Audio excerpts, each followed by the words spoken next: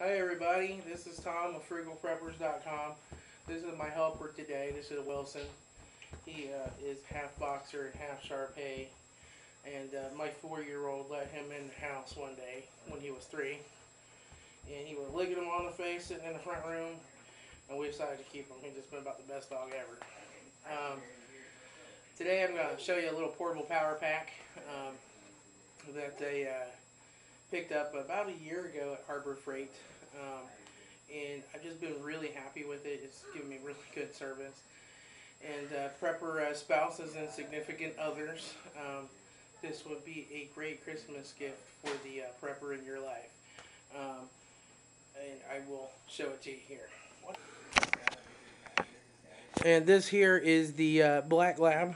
She's not allowed to climb on the furniture because her back legs are bad, but we got her when she was a puppy. Good dog too. Quite high energy, a little bit OCD sometimes. Chases her tail and stuff. This is the Harbor Freight little power pack. I got this on sale. It's a item number 96157. It's Chicago Electric Power Systems. It's a 5-in-1 portable power pack, although it can do about 7 different functions if you use it right. What this has is a large battery inside.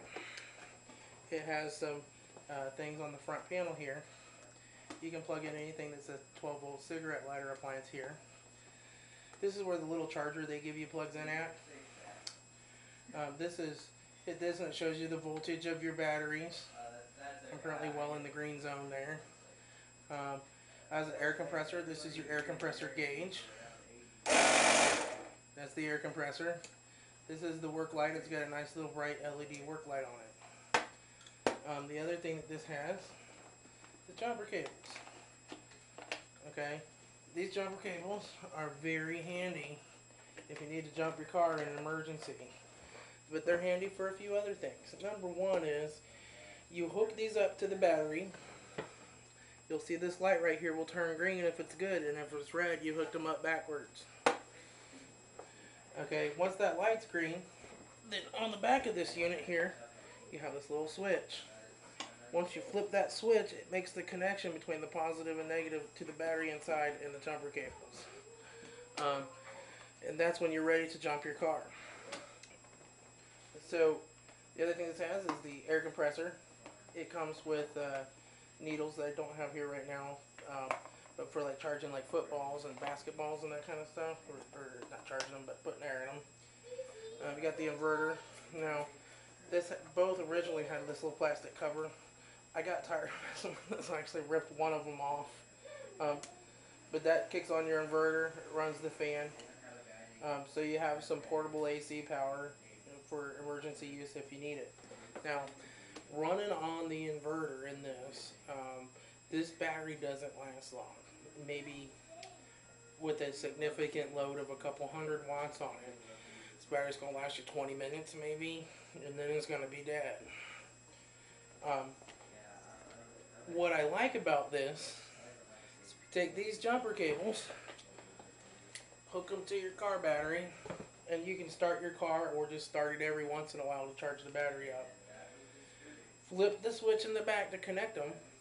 They will be connected all the way through to your inverter, and you will be able to use this as a traditional 400 watt inverter. And also, if you start the car with these connected and the switch turned on, it will charge the battery that's inside here off of your car alternator. So if you are in a situation where your battery's a little run down and you have it with you, you can go hook it on your car, charge it up for 10 or 15 minutes, then go take it to another car and jump it. This comes with a charger to charge it off of the 12 volts and to charge it off of the household voltage.